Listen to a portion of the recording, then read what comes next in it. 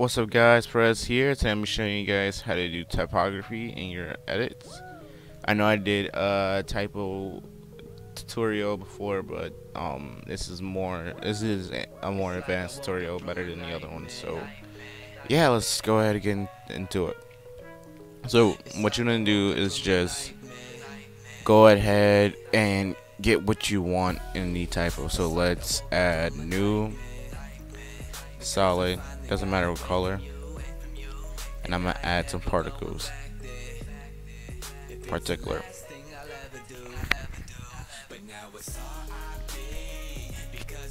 You can use other particle plugin systems, whatever, but I prefer particular from Charcode. So with particular, you want to move it a little bit out like that. And what you're going to do is just go ahead and Control Shift D and cut the layer, or split the layer, and then cut the bottom layer.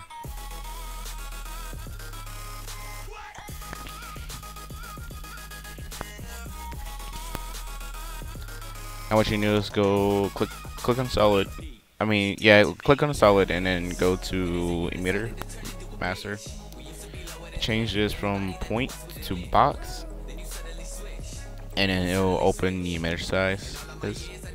Then change it from XYZ link to XYZ individual. If it already look like this, then you don't have to do that. But if it doesn't, just go ahead and change that, and then make the emitter size an X over 1,000 maybe. Emitter size in Y over 1,000.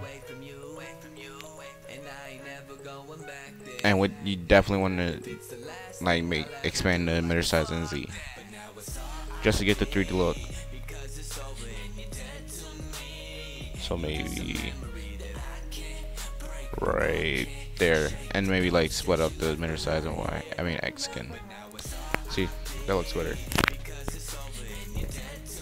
Alright, so with particular, you can go in, change the emitter set. Let's go to particles, and let's change the color random. You could change it to multiple colors at a time if you want, like I did here. So we add that.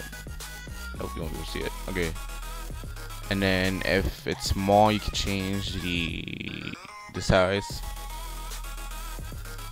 to 9 maybe, and then the size random all the way up to 100. And so also the opacity random. What you want to do now is close this up, add some type of glow. So I like to add sapphire when it comes to these things. So S glow, and then change the glow width like that. Alright, so what you want to do now is find you maybe an image or anything, or any type of text. So let me get an image and I'm gonna put a text in there too.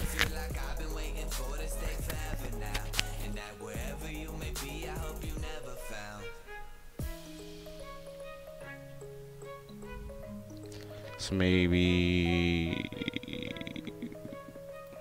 or no, we can get this one.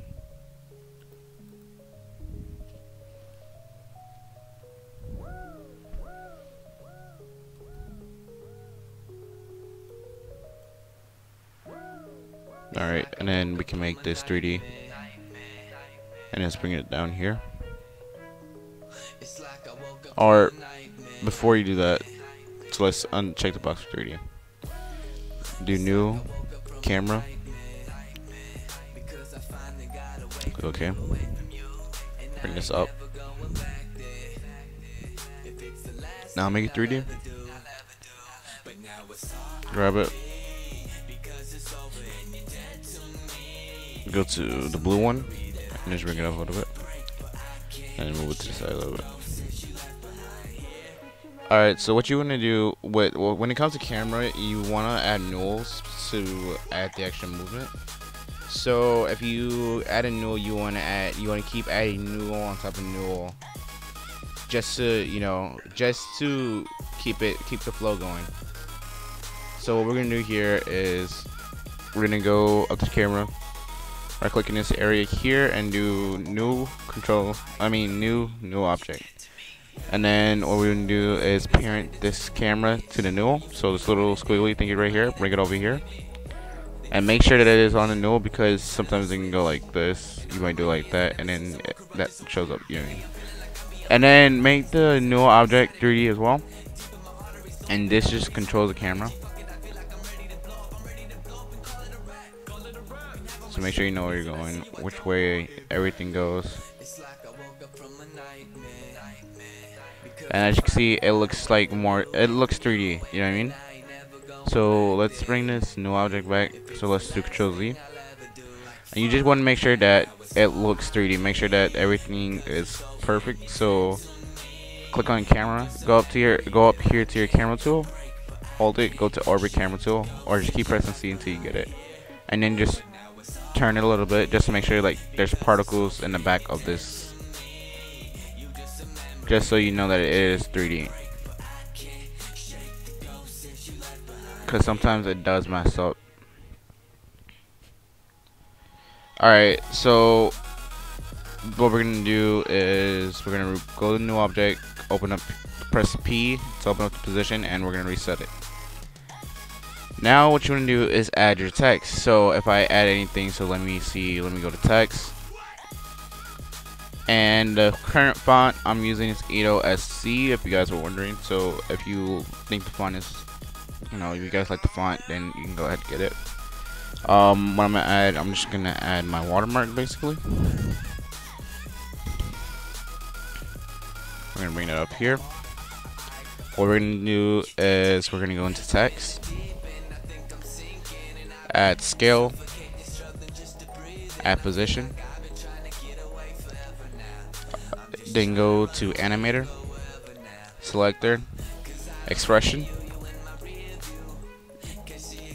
click the stopwatches on the scale and position, change the scale to 0, change the position like however you want it. So I might bring this down and then bring this to the side by a lot, and then we'll go maybe a little further out, and then like right here, and then we'll just reset everything. So just select it all like this and right click on it and reset. So now what you want to do is select all of the keyframes, right click, keyframe assist, easy ease. And then you want to go in graph editor and do your graphing. I like to just bring it all the way at the one side that's closest to the end, so like this way, just to make it go faster. Then you want to enable motion blur and add motion blur to your text, and then this is what you should get.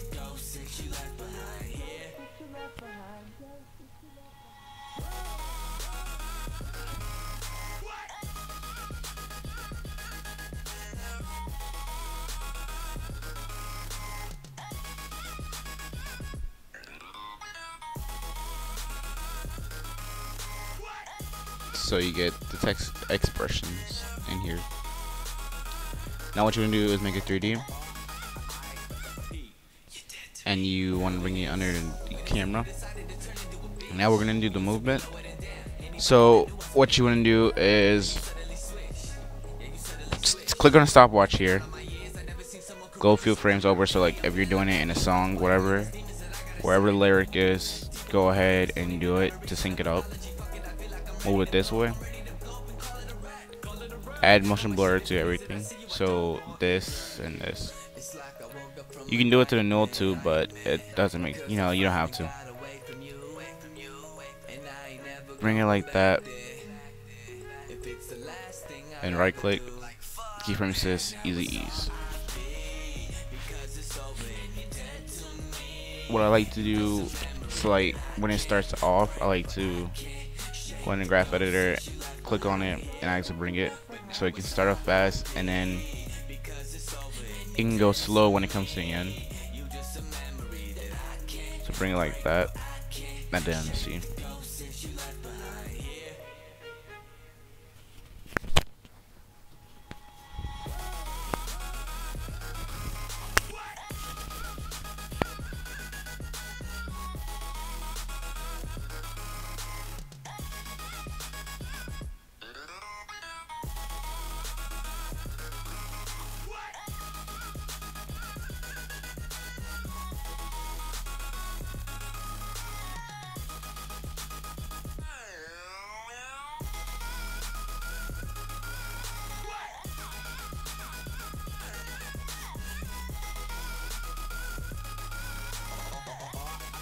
So you'll get that, and now we want to make it like, let's say we just want to make it move more, and what we do with that is we add another null. So right click new object, make it 3D, and parent this null on top of this one. Now, click press P on your keyboard and click on the stopwatch. Bring this a little, not a little, but a little over this keyframe at the end for this null. And then what we can do is we want to actually go back a little, and instead of position, go to rotation. Do 0 rotation. Then go, for this one, go a little over the keyframe for the last null. So be right here, and do a 180 degree spin. This is just to make it orbit a little bit.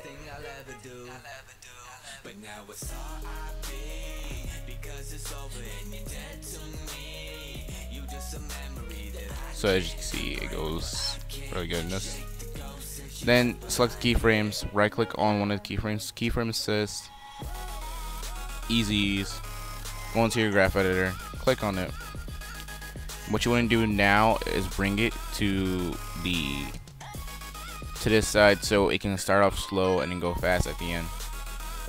And we do this because we are overlapping keyframes, and we don't want it to go fast when it's already doing, when it's in another movement.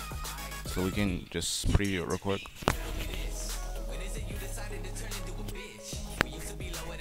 And the outcome is usually smooth, depends on how you do the graph.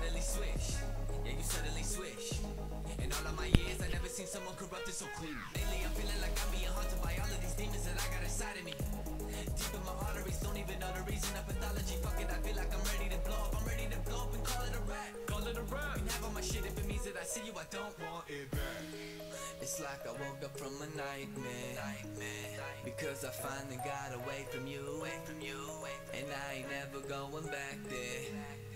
If it's the last thing I'll ever do, like fuck that. But now it's R.I.P. because it's over and you're dead to me. Alright, so we're just gonna go ahead and play through.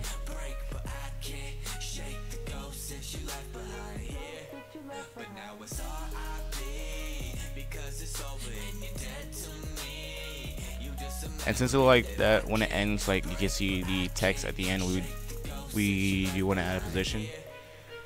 So I guess we can go back to this keyframe right here, press P on your keyboard, click on the stopwatch, then click U so you can see all the keyframes that you made. Go right here to the end of the movement, the rotation, and bring it down right here. This is the X axis, so just bring it down.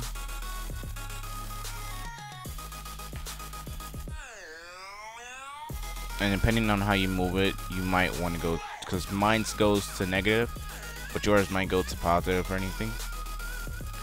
So just bring it down and then do the same keyframe, the same graphing for it. So keyframe assist, easy ease, goodness, and then make it go like that. And then let's preview it.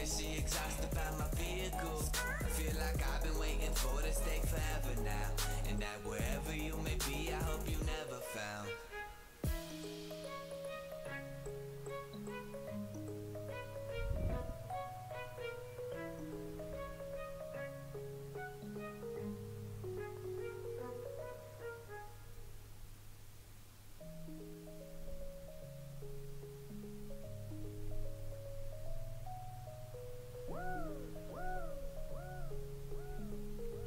I know it's taking a while, but let's just see it just to make sure that we're on the right track.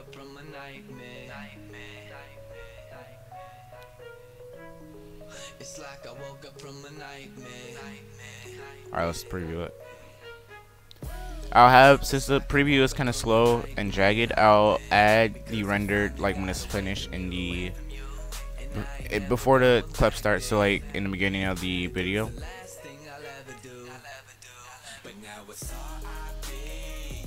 So it does give you a rotation and it does bring it down where you can't see the text right here. Maybe you want to add a little bit. Nah, it's good. So now what we're gonna do is focus more on the background. We don't want to keep it, you know, just this. We don't want to keep it plain. So let's add a new solid. Doesn't matter what color. Go into your effects and controls, right click in this area and add video copilot optical flares. If you don't have this, I highly recommend you getting it. Click on options, that's right next to the reset button or set option in there, and just let it load up.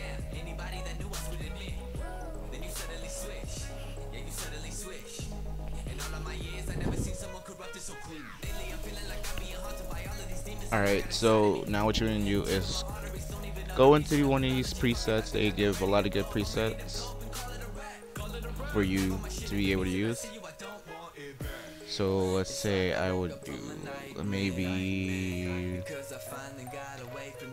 50 mm prime or 50 millimeter prime, and we can change the color to whatever you want. So go to global color. If you want it red or purple, blue, green, yellow, let's try purple. And since this isn't like it didn't change the purple at all, we're going to go to glow. You just want to customize the color for each one of these layers, just to get the right color that you want. And then when we go to iris, change the color too, because it is a dark color. Click OK. Change the render mode from on black to on transparent. And change it from 2D, the source type from 2D to 3D. Bring it up to right here. And you want to make sure that the layer is on top of you want to make sure that the layer is on top of all the layers, just to make sure that it, you know, just so the light can interact with the other layers. So now what you're gonna do, because I know this part wherever the text came up, it looks a little like right here in this area where the girl is, where the girl is. You want to add some drop shadow, so go to your text layer and add drop shadow. I like to use sapphire drop shadow.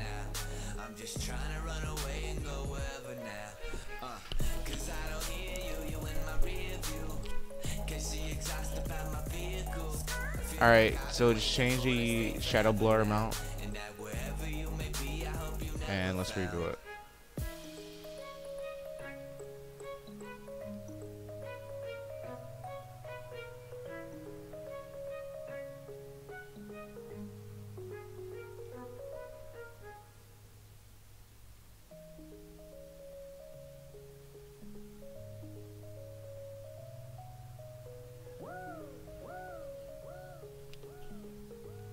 Alright, so as you can see that the optical flare does interacts with the layer, and the parts are going good. So that's basically it for this tutorial. There's nothing special about it.